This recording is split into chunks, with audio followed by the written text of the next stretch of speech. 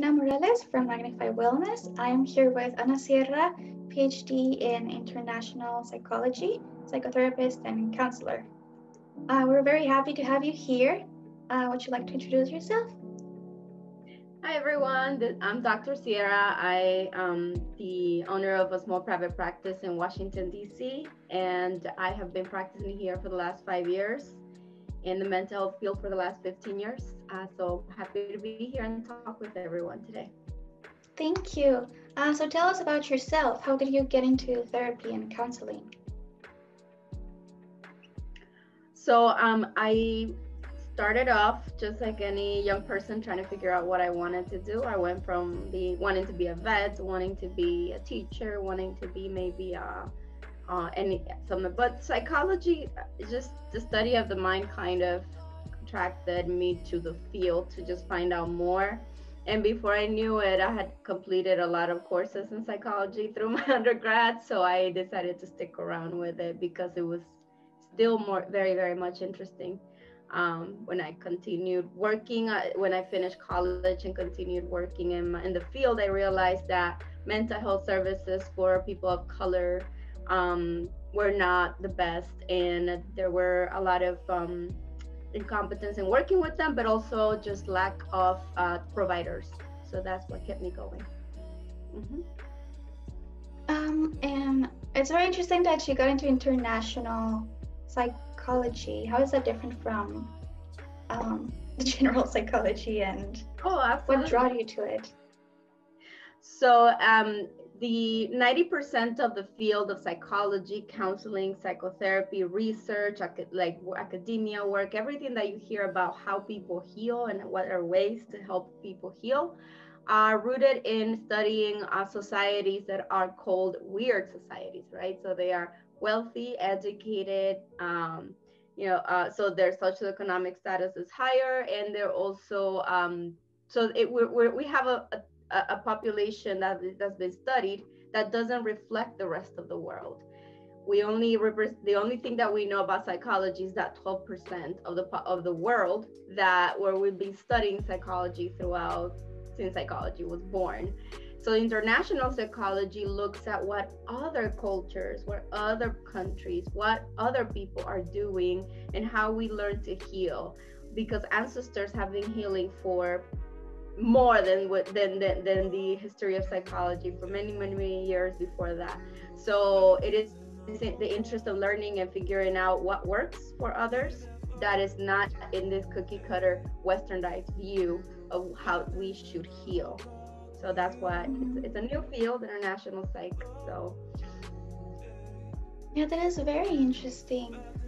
Do you ever feel stigmatized? Do people give you judgment for practicing psychotherapy, which is something that is still not as prevalent as it is?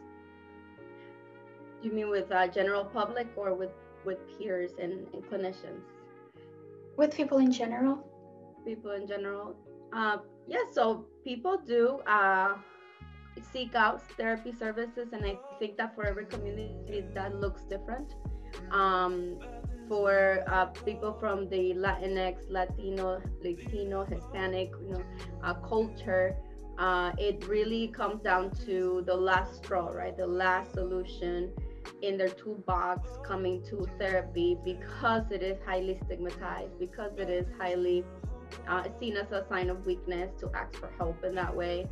So it's part of that cultural value of keeping things inside the home, kind of just not asking for help. And that's one of the reasons why we have a difficult time not just engaging, but keeping people from Latinx descent in therapy. Mm-hmm. That is very interesting, because I also grew up with that, with the thought that asking for help is in some way a form of weakness, when I have learned in the way that it's in some way strong to ask for help. Exactly. So it's a courageous step. Mm-hmm.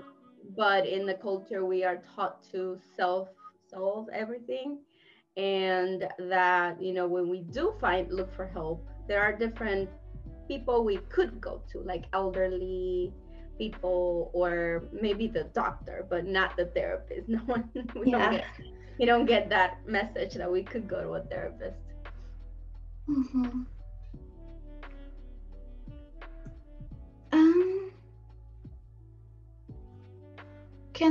how can someone, with COVID that's happening, how can someone cope with what is happening right now, being isolated from this modern world, and in some way going back to their origins and reflecting on how they were raised?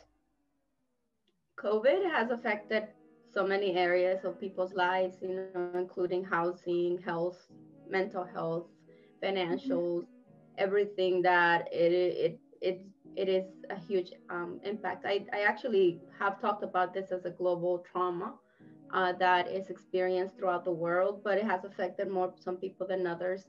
I think that with the isolation, especially for community like the Latinx community, it's a lot more difficult because of the social aspect of the culture of getting together a lot, having, you know, that time to spend together, kind of like the families, everything. So that is, now that that's not possible, there's a whole lot of things that need to be readjusted. And the best way to cope is to adjust to it, right? To come down to terms that it has changed the way we socialize, it has changed the way we communicate, it has changed the way we are with our family members and friends, and adapt and try to accept that reality, even though it's not easy to do that. That's why therapy is very helpful to process and to have some more support in how to think about that and how to make sense of this experience. And do you think that once we reached immunity, um, will things go back to normal when it comes to socializing? I don't believe so. I don't believe it will be normal as we knew it. I think it will be a new way of being that is different, very, very different. If you think about just trauma in general, whenever there's trauma, and even if like somebody was not directly impacted as far as health or mental health, there's this common knowledge that, you know, of the health issues. So if you think about it, let's say that we are tomorrow, we all wake up and it's all back to this normal, right?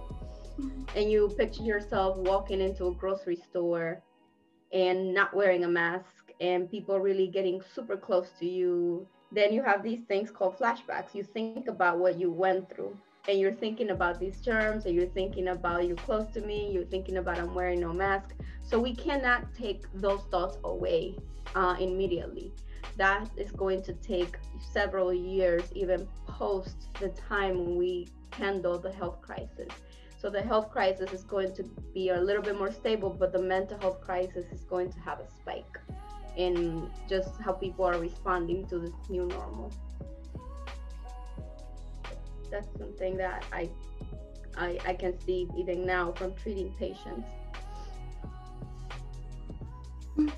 So, when there, sorry, being isolation, it has happened to me, has brought me to reflecting into my own thoughts and things I want to change, things I don't like, and what is one of the first steps that someone can take towards changing? Mhm. And I think if during the time of lockdown there is something significant that was removed in the way we cope with life, right? Distractions, going to dinner, going to a concert, hanging out with friends, just talking about other things, focusing on other things instead of focusing on ourselves. So we have a whole big gap of mind space that's going to be filled with thoughts and feelings that you were not touched on before. And that is the reason, that is how isolation impacts the person, because if let's say that you do notice that that mind space is a little noisy as far as things that are internally going on, it means there are things that we haven't dealt with, right? We have to go in and figure it out in therapy, how to make sense of these things, what is going on, how come I was happy before this and now I'm miserable, even though I didn't get sick from COVID, I didn't get fired from work. I'm supposed to be happy and you're not happy, but just figuring out what is the mental impact that all those thoughts and feelings um, are doing, right? And these could be things from past experiences. It could be things from how our relationships are with family, with friends, and reanalyzing kind of your life goals, trying to make sense of it. It is really a process of grief. It is a loss. We lost the way we lived, and it is never coming back the same way. It's going to come back, but it's not going to look the same. So it is that process of accepting that was lost, but also processing those feelings, because we cannot just accept things like this, right? We're human. It takes a process to get there. So figuring out what are those thoughts and feelings, journaling helps, but also processing with a therapist is one of the best ways to get some support. And I want to go back to journaling. Um, how is it that I can put my observations into a picture? So there's many ways of journaling. I think that most people are very familiar with the diary format, which is writing in about your day, but it really can be anything. Let's say that you want to track what times of days you're feeling sad or anxious, or things that do make you feel upset.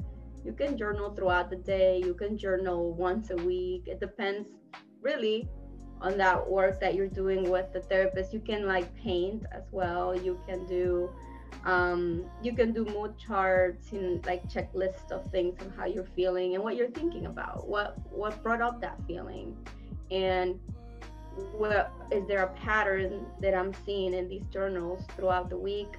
And if I speak to certain people, then I see my mood changes, or if I'm isolated, am I better or worse when that happens?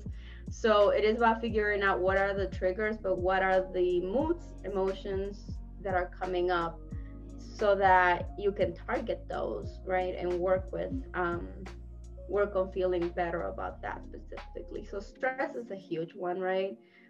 Even waking up in the morning and knowing you can't go anywhere. So you're gonna have to figure out what to do at home. Yeah. And that is stressful because we've been doing that for months. Writing it down whenever those thoughts and feelings come up. Why do you think that not approaching mental health services is so prevalent in people of color? Well, we have something called like two barriers that are happening. So we have the individual, right? The individual grows up thinking that they shouldn't ask for help, that they should keep things inside the home, that if if anybody knows something is wrong in the family, then somehow if we talk about it, we're being disloyal to the entire family, when that's not the case. So first are the cultural beliefs. After that, after you break through that resistance, let's say that we've had people that realize, oh my goodness, this is not a good way of seeing things, I should ask for help. Then they go to help in the wrong places, right? They start asking people that know something, like the neighbor that helped somebody else, or that, not that religion is not important, but sometimes, there are different roles for everybody, but like pastors have a role, priests have a role, therapists have a role. They're not the same. But it's just that the running towards the people that you feel you can trust, right? You can trust those people, but you cannot assume that they'll know what to do, because that's not their role, right? And then after, like, let's say, accepting that there's something that maybe a professional can do, you have the question of, okay, so how do I do this, right? When you come to therapy to try to find a therapist of color, if that's your preference, or somebody that speaks the language, really, there's not many of us. There is actually one of me for every 100,000 Latinos that need therapy. So I cannot take on everyone, unfortunately. And finding a person that speaks the language is really hard. Finding it that it and in a way that is affordable is another one. And also getting used to the dynamic of talking to a person one on one, especially now with COVID, we're virtual, and culturally we do like being in spaces with other people. Yeah. So there's many barriers. So in regard, and despite all those barriers, my caseload continues to be high, and also like a waiting list of people because of the high need of it. So it is about the person accepting, trying to find a way to figure it out and get the access to care, and then also finding somebody that they feel comfortable with, right?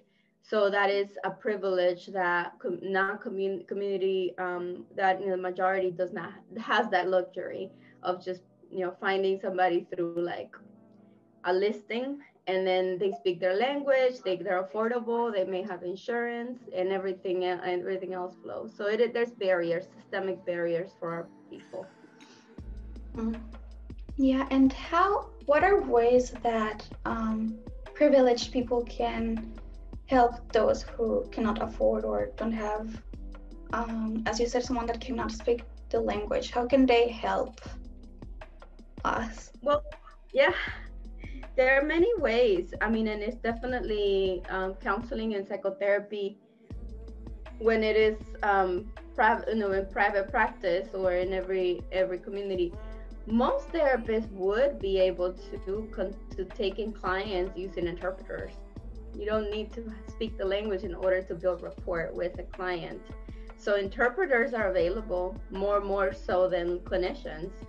And clinicians can also become more culturally competent in how to work with the population so that they can manage, right, the issues in therapy in a way that is not harming the client. Um, I think opening up the access to that, and even when I work with interpreters to work with indigenous communities where I don't speak the language, right? It could be an indigenous language that I don't know.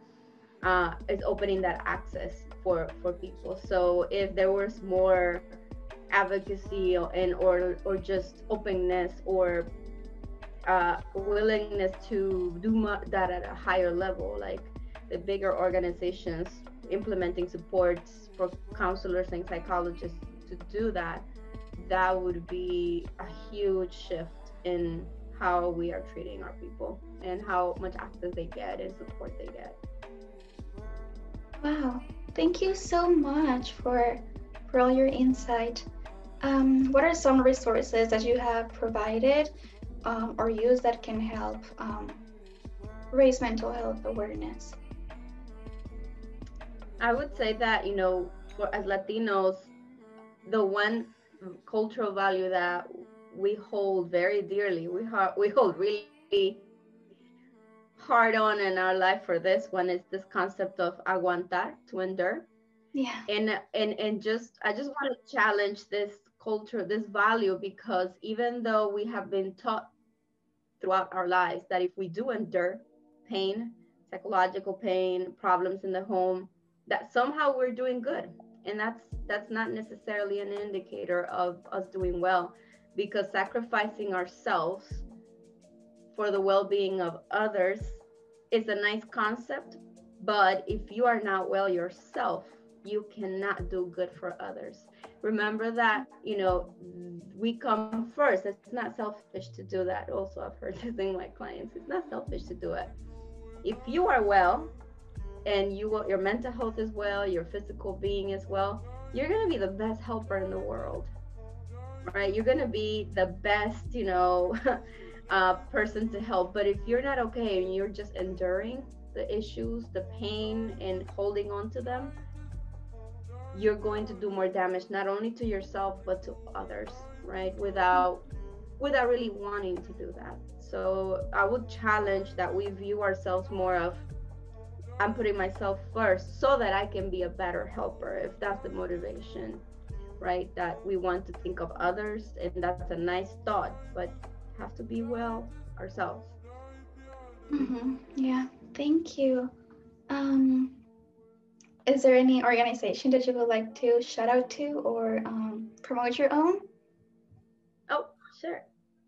So yeah, thank you for having me here. I appreciate it. I am we do have a small private practice in Washington D.C. where we open up spots every season, every semester, like school semester ish. So spring, summer, and fall and winter for free psychotherapy. We have bilingual clinicians that take those spots in order to open up the access to those who do not have insurance and Mm-hmm. cannot afford it. So, so if you want to call us, we know we can screen you and put you on a list or give you a clinician if we have an open spot. So feel free to call us. Thank you. Do you have any last message for our audience? I think every person that's involved in efforts to advocate for mental health, mental well-being, does a critical job at this, and um, or in your profession or in people that you know, you have a circle of influence, right? We have our families, our friends, our peers, our coworkers, all those people. Start speaking about mental health so that you can become that advocate in your circle, because even if you think that that's not going to be a big deal, it makes a huge difference for others around you to hear you talk about mental health. Opens up that language and that conversation, and that's how we begin, like one by one we begin to break down the stigma. So keep on doing what you're doing. Yeah, thank you.